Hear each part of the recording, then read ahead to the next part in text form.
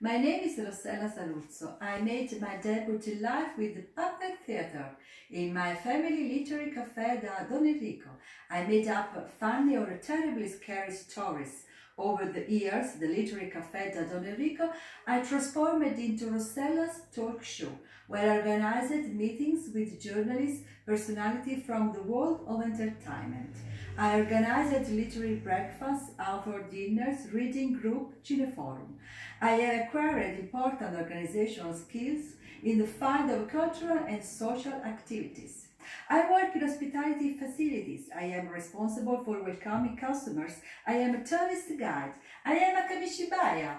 Kamishibaya is a traveling wooden theater of Japanese origins. It is an original tool for reading animation because it invites people to tell stories and create a theater in school, libraries, playrooms, and agoras all over the world.